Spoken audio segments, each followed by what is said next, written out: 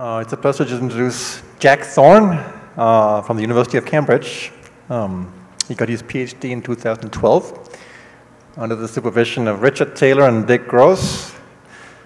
He's a former Clay Research Fellow and was recently awarded a Whitehead Prize from the London Mathematical Society. And he works in algebraic number theory and representation theory. And today he'll talk about recent progress and potential automorphy. Well, thank you very much for the introduction. I'd also like to take this opportunity to say thank you to my colleagues for their wonderful lectures. I've really enjoyed all the lectures in this section.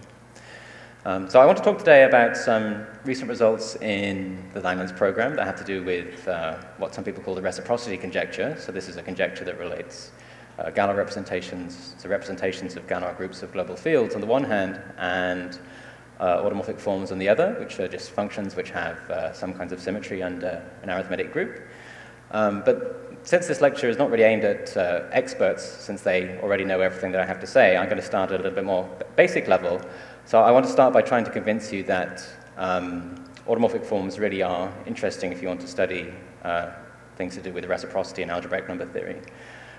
So I'm going to start by asking if the clock is going to start, actually, so that the clock is not working. All right, let's carry on. So I want to start by talking about quadratic reciprocity. So very famous in number theory. Hopefully everyone here already knows a little bit about this. So let's just recall the notation. If you have an odd prime p, then the Legendre symbol a mod p just tells you whether a is either square modulo p, in which case it's 1, or not a square, in which case it's -1. And the fundamental fact about Legendre symbols is the law of quadratic reciprocity, proved for the first time by Gauss in his Disquisitiones. And it says if you have two distinct odd primes p and q, then you can compute the Legendre symbol of p mod q in terms of the Legendre symbol of q mod p very easily. And I'm going to show you a proof of this that uses the properties of an automorphic form. And the proof is going to go through Gauss sums, which are another object that was introduced by Gauss in his Disquisitiones. Here it is. It's the quadratic Gauss sum. So for any n, you have g of n. It's the sum of e to the 2 pi I a squared over n, as a ranges over the residue classes modulo n. And there are various basic properties of these quadratic Gauss sums that are quite easy to establish. The first one is that they're related to quadratic reciprocity in an explicit way. So if p and q are your distinct odd primes, then that product of Legendre symbols is given by that product or quotient of Gauss sums. And the second thing is that the square of the Gauss sum for prime modulus p is given by p up to a sign. So if p is 1 mod 4, it's plus p. And if p is 3 mod 4, then it's minus p. So this fixes the Gauss sum g of p itself up to sign. And if you can evaluate g of p explicitly, then that's one way to prove quadratic reciprocity. And Gauss was surely aware of this. As I said, he introduced the Gauss sums in his Disquisitiones, but he wasn't actually at that time able to evaluate the sum exactly. That was something he was only able to do a few years later. So what we're really going to do is evaluate the Gauss sum after Cauchy using the properties of an automorphic form. And it's probably one of the most famous automorphic forms there is. It's this theta function. It's the same theta function that was used by Riemann in his proof of the continuation functional equation of the Riemann zeta function. So it's defined for an argument tau, which is allowed to be any number in the complex upper half plane, and it's the sum e to the pi I n squared tau. That's a nice absolutely convergent sum. Okay, so here's the strategy. There's only going to be one proof in my lecture today, and this is it, so please enjoy it. We look at the value of the theta function at a particular point in the upper half plane. So we look at it at I epsilon plus 2 over p, where epsilon is a small positive real number. And if you just plug that into the definition, then you get the first line. And then if you tug out n according to its residue class modulo p, then you see one term appearing. That's the e to the 2 pi I squared over p. It looks like what appears in the quadratic Gauss sum. And a second term which looks like a Riemann sum for the integral of e to the minus pi x squared. Or at least it does once you rescale by the length of the interval, which would be p times root epsilon in this case. So if you multiply by root epsilon and take the limit, then this is what you get. The Gauss sum times something that you understand. Now, why is that useful?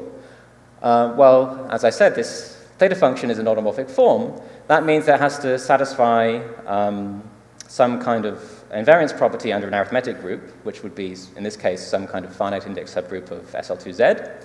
And the fundamental relation that you need to use is this one. So this is what happens to theta when you act on it by the Mobius transformation corresponding to the matrix 0, 1, minus 1, 0. So that's a relation, and if you just evaluate this limit in a different way by first applying that relation and then doing the same trick with a series, then you very quickly find that the Gauss sum G of P is plus root P if P is 1 mod 4, and I times root P if P is 3 mod 4. So that was what was conjectured by Gauss at the time of the disquisitiones, but only proved by him a few years later. And that's a proof of quadratic reciprocity. So the first thing we're going to do is talk about a generalization of this. And we're going to use this to motivate the introduction of the Adel ring. Okay, so what is the Adel ring? Well, it's an object that number theorists introduced in order to put all the different completions of the field of the rational numbers on an equal setting. So there's one completion for every non-trivial absolute value. There's the usual real absolute value, and famously there's one p-adic absolute value for every prime p. So that leads to this family of completions, the reals, and then the p-adic rational numbers for every prime p. And the Adel ring is defined to be not quite the full direct product of all of the completions. It's a subring of the direct product called the restricted direct product. And the reason that you pass that subring is because then you end up with something which is locally compact. So that's well adapted to doing Fourier analysis. And if you haven't seen this before, it's really very nice. You can embed the rationals diagonally inside it. And that embedding of the rationals inside the Adels is very closely analogous to the usual embedding of the integers into the reals. So you get a discrete subring which is co-compact. And the generalization of quadratic reciprocity that I want to show you is as follows. If you have any quadratic extension of the rationals, you can define a homomorphism from the units in the Adel ring to plus or minus 1. And it's a product of local homomorphisms, one for every completion, so in particular one for every prime p. And it's the local homomorphism nu e sub p that just tells you whether a given local unit is either a norm or not. So this nu e sub p is something which is very closely analogous to the usual Legendre symbol that we saw defined in the first slide. Then you define nu e by taking the product of all of these local things. And the theorem that you prove is that this global homomorphism from the units in the Adels to plus or minus 1 is trivial on the units in the rationals embedded diagonally. And this is indeed a generalization of quadratic reciprocity, because if you specialize to E being the unique quadratic subfield of the p cyclotomic field, and use the fact that this homomorphism is trivial on the rational number q, that just is quadratic reciprocity. And if you haven't seen that before, it's kind of a nice exercise to do the calculation and see how it comes out. So this is a theorem that you can prove using theta functions in a way kind of generalizing what we've done already. And the ultimate generalization of this kind of statement, of course, is class field theory. So that describes not just quadratic extensions of Q, but all Galois extensions with a abelian-Galois group of all global fields. And a global field is just a number field, a finite extension of the rationals, or a function field. So that would be a finite extension of Fp double brackets T. And one formulation of class field theory is that whenever you have an abelian extension, you can represent it in a completely explicit way as a quotient of what we call the Adel class group. So you take the units in the Adel ring of K, which is defined for any global field in the same way as it is for the rationals. And the Adel class group is units in AK modulo diagonally embedded units in K. So class field theory is one of the greatest achievements, I think, of mathematics in the first half of the 20th century. But the natural question that comes afterwards is, well, if you could describe all abelian extensions of a global field, what about the non-abelian ones? And well, this is more or less the content of the Langlands program, and this is motivation for the Langlands program. The first thing you need to do in order to see your way to generalization is not to speak about extensions of a field, but representations of the Galois group. So we're going to use this notation G sub k for the absolute Galois group of a global field, and for other fields as well later. And we first reformulate class field theory as saying that there's a bijection between, on the one hand, characters of the Galois group and characters of the Adel class group.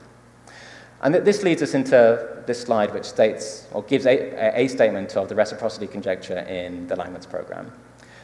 So just one piece of notation, we're going to need to fix a prime L distinct from the characteristic of K for the remainder of this lecture. I won't dwell on that again. And we have this conjecture which incorporates ideas of Langlands, but also refinements due to Clauzel and Fontaine and Mazur as well. And it posits the existence of bijection between a class of Galois representations, so a class of irreducible n-dimensional representations of the Galois group, on the one hand, and of cuspidal automorphic representations of GLN of the Adels on the other. And if you haven't seen those before, we'll discuss them a little bit more in a couple of slides' time. On both sides of this slide, I've put the restriction algebraic. It's important to restrict to the algebraic Galois representations and the algebraic automorphic representations, but it's technical to describe what that condition is, so I'm not going to do so in my lecture today. Just to convince you that this really is related to arithmetic, here's what one consequence of the reciprocity conjecture would be. So that's a description of elliptic curves over any global field in terms of subclass of automorphic representations.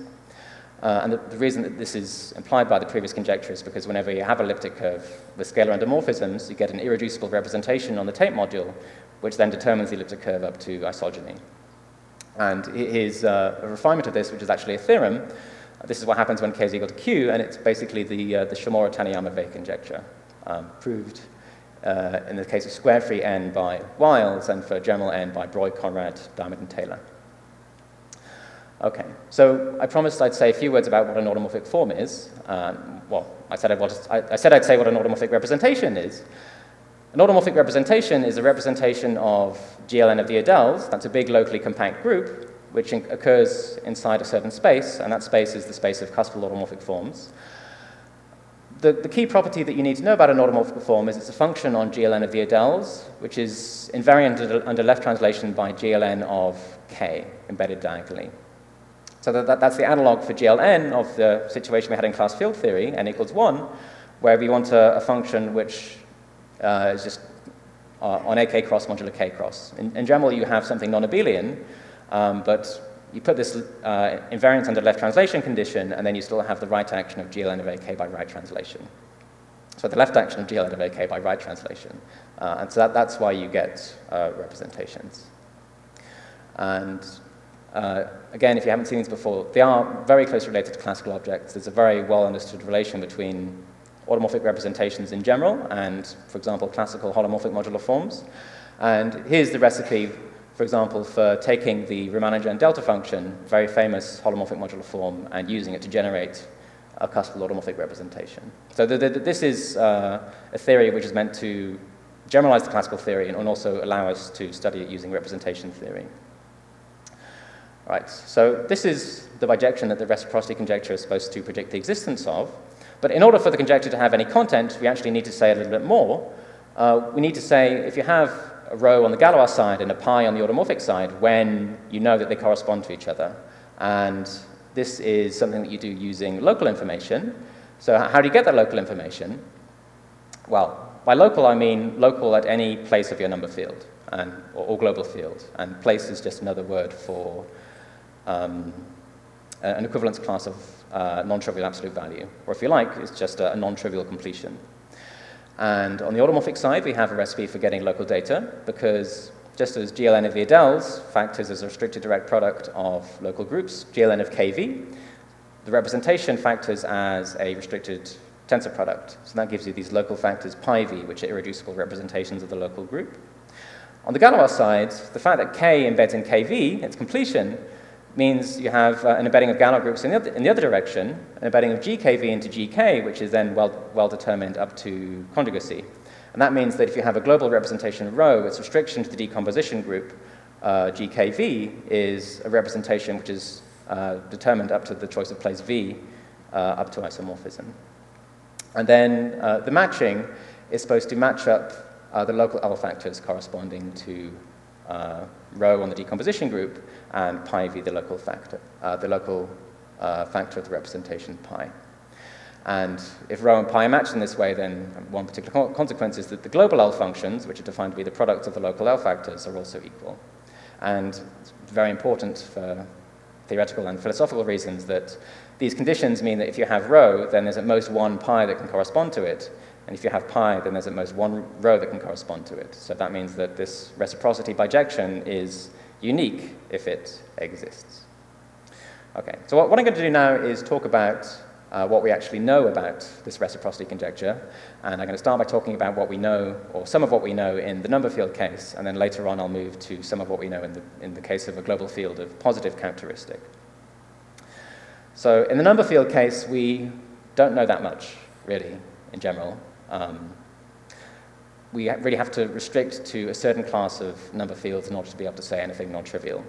And that class is the class of number fields which are either totally real, so that means all of their embeddings in the complex numbers are actually taking values in the reals, or a CM number field, so that means a totally complex quadratic extension of a totally real field.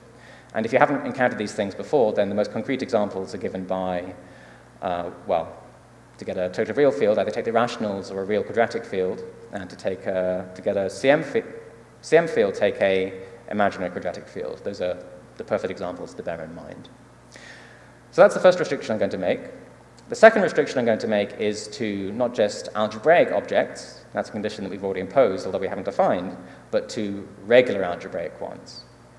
Okay, so on the Galois side, this means restricting to Galois representations which don't have repeated Hodge-Tate weights. Or if you're looking at Galois representations corresponding to motives, this means that all of the HPQs, all of the Hodge numbers, have to be either 0 or 1.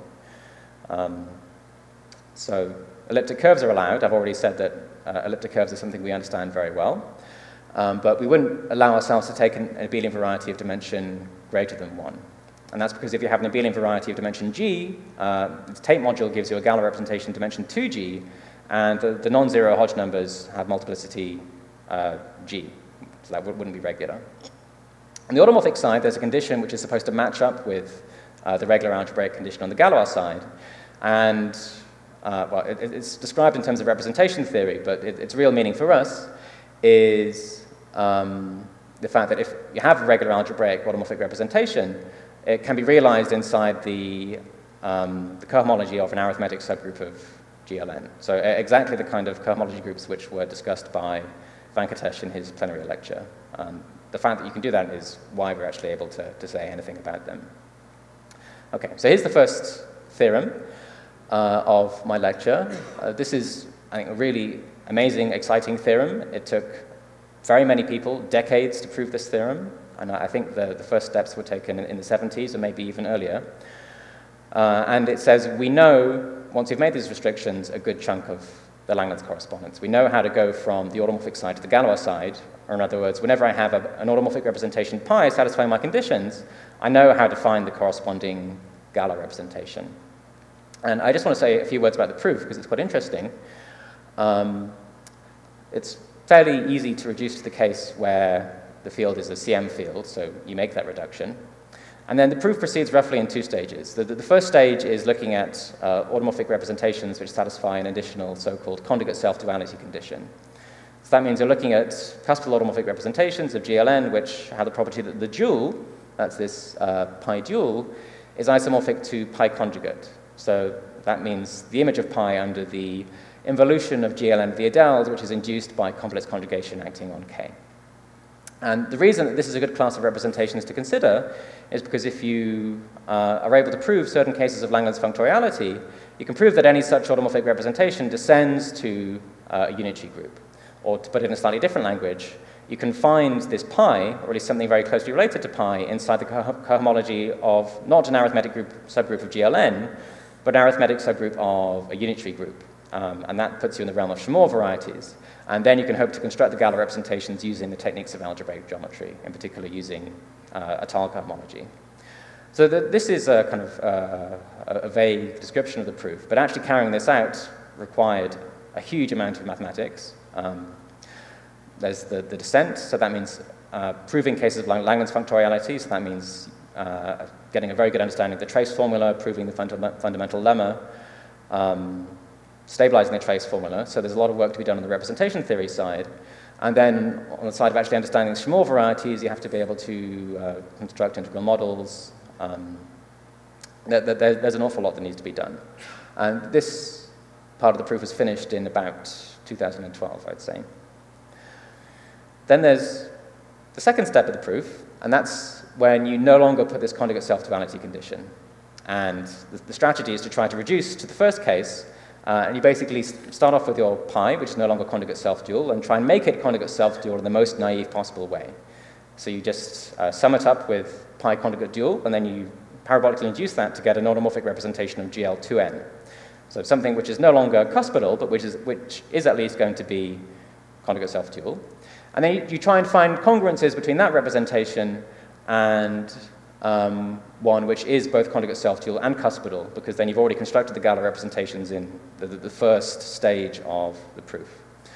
And then if you can make enough congruences, then there's a kind of limiting argument to reconstruct the Galois representation. So that's somehow easy once you know how to construct congruences.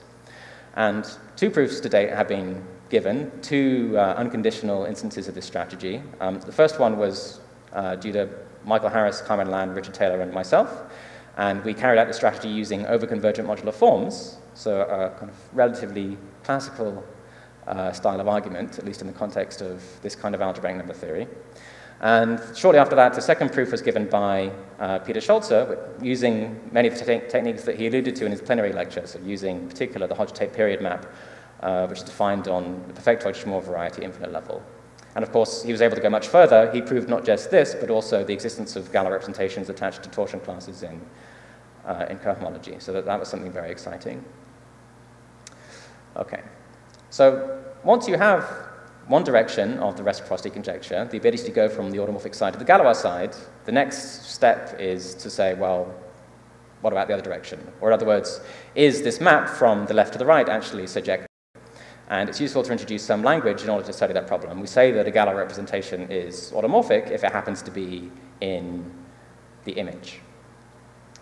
And what can we prove about this? Well, in the first interesting case for the study of this question, so that's when k is equal to q and n is equal to 2, we actually know an awful lot. And we're quite close to being able to prove that this map is bijective.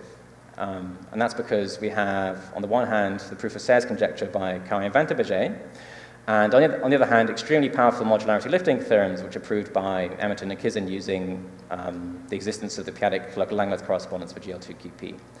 So that's amazing work, but unfortunately, those ingredients we just don't have access to in the more general context of a general CM field or an integer n greater than 2. So if you want to prove unconditional theorems, you need to do something slightly different, and that motivates the notion of potential automorphy. Okay, so what is potential automorphy? We've just said what it means for a Galois representation to be automorphic. We say that it's potentially automorphic if you can find some extension L over K of your base field, such that the restriction of your Galois representation to the Galois group of that field, so that'll be a finite index subgroup of the Galois group of GK, is itself automorphic. So it means rho does play a role in the Langlands correspondence, but only after possibly making some base change, which you may not be able to have a lot of control over in general. And one reason why this definition is interesting is it provides evidence for the reciprocity conjecture. Another reason why it's interesting is because if you know that a Galois representation, especially of the Galois group of a number field, is potentially automorphic, you can prove many things about it. So it's maybe quite well known that if you can prove that the Galois representation is automorphic, its L function can be proved to have an analytic continuation and satisfy a functional equation. But those properties can actually be proved to hold for potentially automorphic Galois representations as well. And that's a kind of group theoretic argument due to Taylor that uses the fact that you know solvable base change for automorphic representations of GLN. And in fact, I think the possibility of doing that is one of the reasons why Taylor was interested in potential automorphy in the first place. And for Galois representations which fall inside that kind of Schmor variety conjugate self-dual context, we have extremely powerful potential automorphy theorems, which start with the first theorems that Taylor proved maybe 15 years ago, but go much, much further. And here's an example of a theorem due to Protikis and Taylor. And it says, more or less, if you have a compatible system of regular algebraic conjugate self-dual Galois representations, which satisfies a purity condition, which always will if it comes from algebraic geometry, then it's potentially automorphic. So this is really very strong evidence for the reciprocity conjecture, at least for regular algebraic Galois representations. Okay, so how do you prove potential automorphy theorem? Well, there's a kind of template for the proof that goes back to the original work of Taylor that I just mentioned, and there are 3 main ingredients, which I'll describe in this slide. So let's go through them in turn. The first one is you need to have access to automorphy lifting theorems. So these are the only kinds of results that we know that allow us to prove Galois representations are automorphic. And the rough idea is if I have two Galois representations, and I know one of them is automorphic, then I might be able to propagate that property to the second one. And often it is possible to do that as long as you have a congruence modulo L. So if I have two representations of GL and ZL, take ZL coefficients just for simplicity, if the reductions modulo L of those representations is the same, I can hope to carry out that propagation. And in general, that's possible only if you put many other technical conditions, but that's the idea. The second thing you need is, and this is language that was introduced by Malcolm Harris that I quite like, you need to have a class of universally automorphic Galois representations. So these are representations which are automorphic after an arbitrary base change. And then the third ingredient, which I can't really state precisely in general, is access to good moduli spaces of motives with fixed residual Galois representation. So rather than trying to say exactly what this means, let me just give you an example. So this is kind of a prototypical argument to prove potential automorphy of elliptic curves. So you start with elliptic curve E, that you want to prove is potentially automorphic in this sense. And you need to fix some extra data to make the proof work. So you need to fix two primes, P and L, distinct. And you need to prove, and you need to choose another elliptic curve A over K with complex multiplication. And the moduli space of motives that you introduce in this case is very simple. It's just the modular curve which classifies elliptic curves C, which come equipped with an isomorphism between the L torsion on C and the L torsion on E, and the P torsion on C and the P torsion on A. Now, you don't know anything about this modular curve except for the fact that it's a curve. But being a curve, that means it does have rational points and not over K, at least over some finite extension L over K. So you choose such an L, you choose a rational point, that corresponds to a curve C, which comes equipped with this extra data. And then you use the fact that elliptic curves with complex multiplication are universally automorphic. So that allows you to propagate the property of automorphy, first of all, from A to C, using an automorphy lifting theorem at the prime P, and then from C to E, using the automorphy lifting theorem at the prime L. Okay, so that's a very rough sketch of the argument, and to make it work, you usually need to impose many more technical conditions, but that's the basic idea. And, okay, so here's a theorem which Scholze already mentioned in his plenary lecture, but this is the potential automorphy of elliptic curves defined over CM fields, and it uses the fact that we now have access to these Galois representations attached to both non-self-dual automorphic forms on GL2 and also torsion classes inside the cohomology of arithmetic subgroups of GL2 of a CM field. And we have other theorems as well. I should say that one of the main ingredients that we need in order to make this work is a form of local global compatibility for those Galois representations. So we have to be able to prove that they satisfy the conditions in p-adic Hodge theory that one would expect them to satisfy. So for those of you who know something to do with Weil's proof of Fermat, for example, you have to prove that the Galois representations might be finite flat for the sake of argument. And that's one of the things that's accomplished in this 10-author project, and which in turn depends in an essential way on another joint project that Peter Scholze mentioned in his plenary lecture with Anna Kariani about the vanishing of cohomology of Chamois varieties.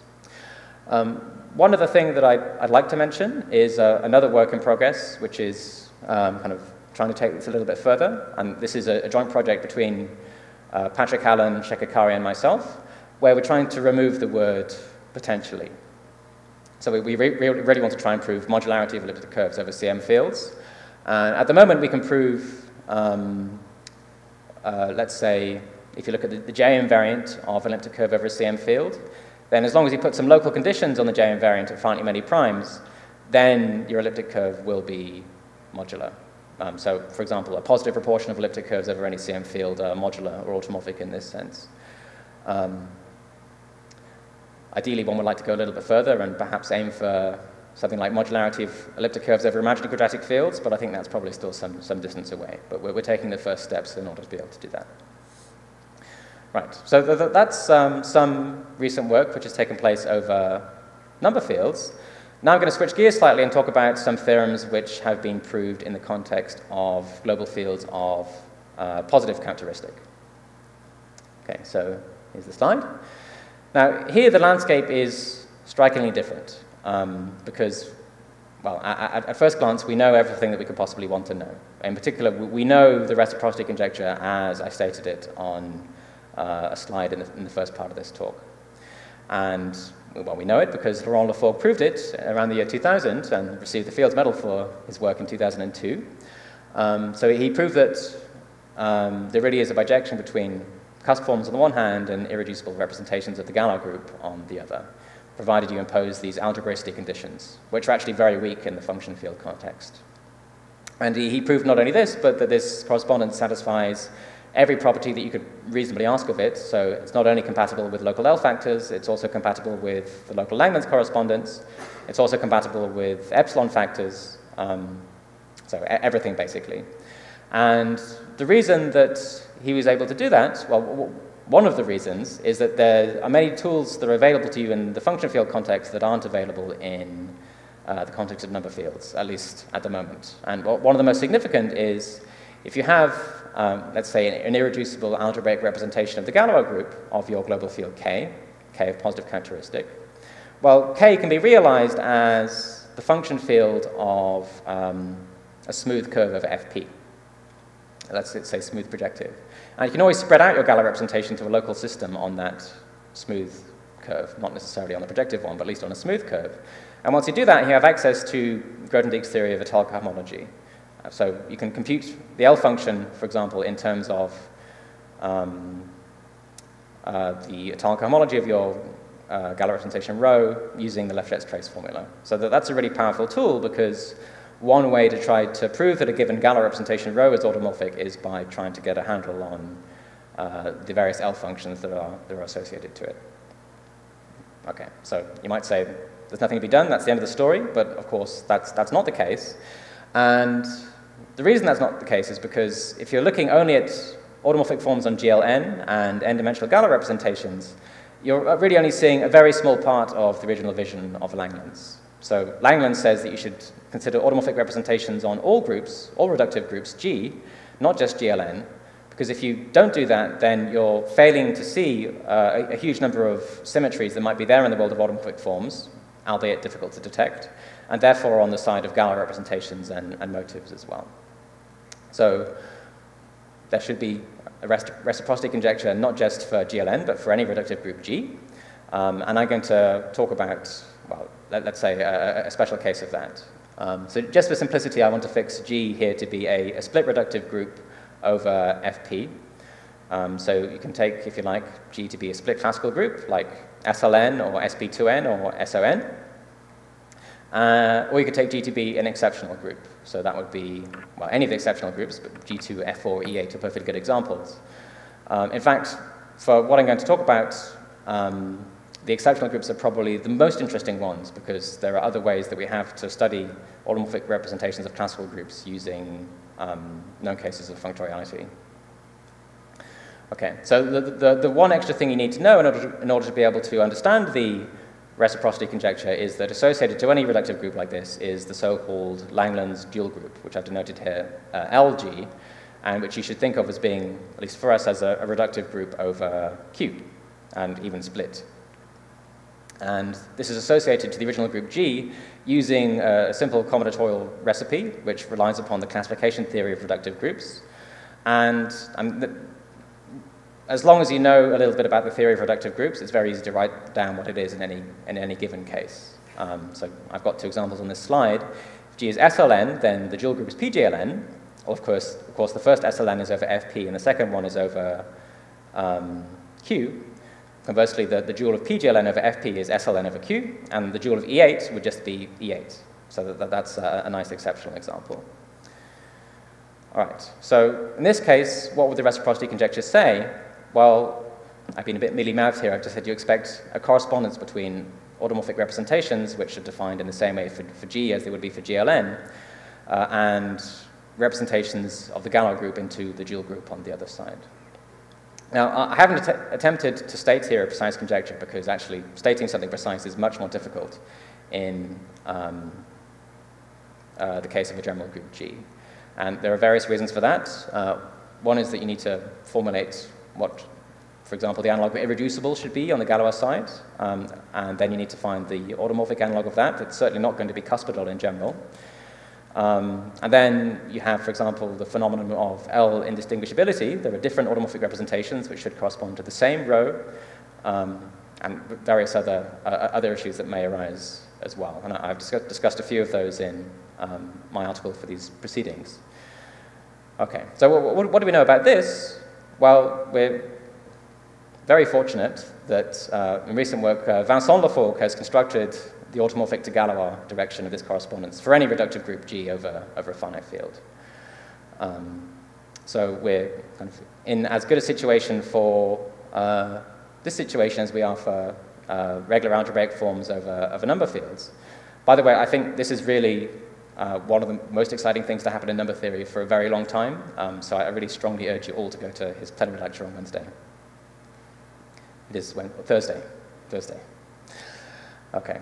Anyway, once you have access to one direction of the correspondence, a natural question is, can you go back in the opposite direction? So can you do, in this situation of a global field of positive characteristic, what we were doing in the number field case? And the answer is yes. So here's one theorem that we have proved. So this is a joint work between Gebhard Böckler, Michael Harris, Shekakari, and myself. And we say, suppose G is a split, simple or semi-simple reductive group over Fp, and take rho to be a representation of the Galois group into the dual group, which has two key assumptions. The first one is that it's everywhere and ramified. So that means it actually does come from a representation of the étale fundamental group of the smooth projective curve. And secondly, that the representation has Zariski dense image in the dual group. So, for example, if I'm looking at G equals E8, I really want the Zariski closure of the image in the dual group E8 of QL bar to be E8. So that's quite a strong condition. Then what we deduce is that rho is potentially automorphic. So after passing to a finite index subgroup of the Galois group, you can find an automorphic representation on the corresponding global field, which corresponds to the restriction of rho. And I'd just like to say a few words about the proof of this theorem, because I think it's quite nice. The prototype that I described for elliptic curves, it does eventually work in the setting, but the issue is that there are a lot of things you have to generalize for which it's not so obvious how to generalize them. And probably the most interesting part of the proof is discovering a class of universally automorphic Galois representations. So when you're working with the GLN, there's a very good source of these because we know automorphic induction as a consequence of the work of Arthur and Clausel on the twisted trace formula for GLN. But for general reductive group G, we don't have access to anything like that, and especially for automorphic representations of E8, say, it's extremely hard to prove anything about them, and we certainly don't have anything like strong multiplicity 1, which is a really essential tool for understanding what happens for GLN. So we have to look somewhere different. We want to have access to some kind of known case of functoriality, and in order to be able to do that, we restrict to a particular class of Galois parameters. And to describe those, I just want to introduce a little bit more notation. So I said I was going to look at everywhere unramified Galois representations. So those should come from a representation of the étale fundamental group of a smooth projective curve X. And for any such X, you have an exact sequence of fundamental groups like the one on this slide. So the sub is the geometric part of the fundamental group. So that's the fundamental group of X space change to the algebraic closure of your finite field. And then the quotient group would be, well, you can either think of it as pi1 of the spectrum of your finite field, or you can think of it as being just the absolute Galois group of the finite field. Of course, they're the same. And the kinds of parameters that we're going to look at, the kinds of representations that are going to be universally automorphic, are going to satisfy these two key conditions. The first one is that the image of the geometric part of the fundamental group should be contained in a maximal torus of the dual group, and it should be a unique maximal torus. So you somehow want to be in a maximal torus and regular there. And the second condition is that when you look at the induced action of the Galois part of the fundamental group on that torus, or on the character group of the torus, you want that to be through an elliptic element of the Weyl group. And the reason why these restrictions are useful is that if the image is contained inside a torus, that means it should correspond to Eisenstein series. But if the extension from the geometric part of the fundamental group to the entire fundamental group has the property that you're seeing this elliptic action, then that means the representation of the full fundamental group should correspond to a tempered cusp form, for the sake of argument. And the key input that we use is actually some input from the geometric Langlands program. So this is an example of an application of the geometric Langlands program to the arithmetic Langlands program. And what we're using is the fact that Braverman and Gatesbury, around the year 2000, constructed the categorification of classical Eisenstein series. So they constructed the Hecker eigensheaf on bun G, which it should be associated to a Galois parameter which takes values in a torus in the dual group. And because they have that geometric object, it's a natural construction. It comes equipped with a Weil descent datum, which describes the extension from the geometric part of the fundamental group to the entire fundamental group. That allows you to descend this Hecker eigensheaf from bun G over the algebraic closure to the whole of bun G, and then taking trace of Frobenius gives you an explicit automorphic form, which is the one you're looking for in order to prove universal automorphy. So it's kind of a known case of functoriality, which is very convenient for our intended application. And then there's this kind of very lucky miracle that this very limited class of parameters that we have access to, if we put one extra condition on them, which is that the induced action of Frobenius on the torus is not just through an elliptic element, but through a Coxeter element of the Weil group, so that's somehow the best regular elliptic element there is, then the Galois parameter is robust enough to be used as input into our automorphy lifting theorems. So there's this one class of parameters that, on the one hand, we can prove to be universally automorphic, and on the other hand is suitable for use in our automorphy lifting theorem. So if you like reductive groups, this is quite nice, I think. Okay, so I'd just like to leave you with this corollary, which is somehow an easy special case of our theorem, but I think it's a nice indication of how we think about these things. So it says simply that you can find infinitely many pairs x comma pi, where x is a smooth projective curve over fp, and we write k for its function field, and pi is a cuspidal, everywhere unramified automorphic representation of E8 of the ideals of k, such that the associated Galois representation, which we know exists thanks to the work of Vincent Lafforgue, has a risky dense image in the dual group. And I really don't know any way to construct examples like this except using our techniques. So I'll stop there. Thank you.